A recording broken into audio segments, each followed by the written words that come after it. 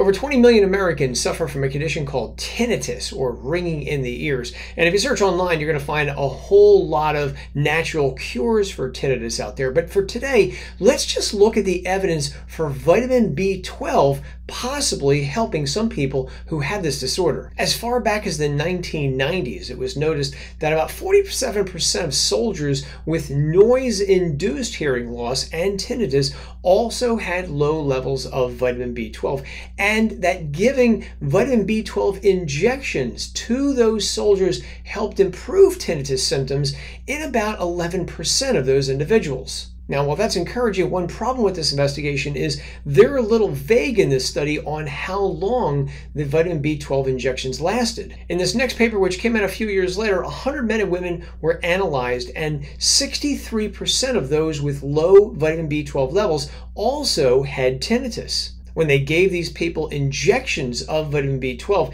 it was reported that overall there was no improvement in tinnitus symptoms. However, 8 of the individuals in this paper did report some improvement. However, it was not deemed to be clinically significant. A few years later, we have this paper where 40 men and women with tinnitus for at least 6 months were given injections of vitamin B12 or a placebo, and the placebo here was saline, and they did it weekly for 6 weeks. Oh, and by the way, in this paper, 17 of these individuals, or 42% of the people, also had low vitamin B12 levels. Following the study, it was reported that people who got the B12 injections who also had low levels of B12 reported significant improvements in the severity of their tinnitus in rating scales called the Visual Index Scale and the Tinnitus Severity Index. If we look at just the tinnitus severity score, which usually runs from 0 to 100, where the higher number indicates greater severity, we see that the score was significantly decreased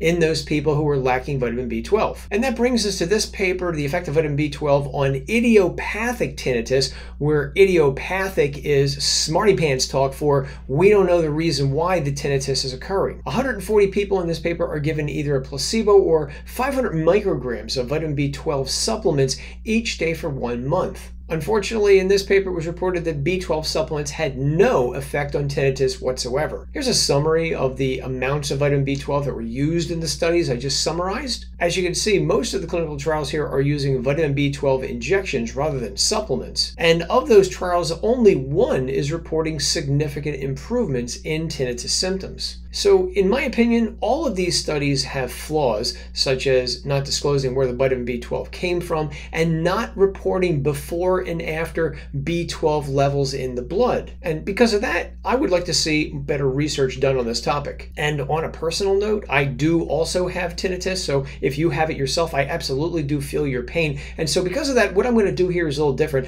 I'm going to experiment with vitamin B12 myself. I'm going to take it for a couple months and see if my ringing in the ears improves. On my last blood test, which was a few years ago, my B12 levels were in the normal range. However, they were in the low end of what is considered normal. So, is that going to make a difference? I don't know. Stay tuned, and I'll let you know what happens in a few months. If you have tried vitamin B12 to help your tinnitus, comment below and let me know what brand of B12 you used, how much you used, how long you've used it, and whether it worked or not. Let's move the needle forward and try to help other people.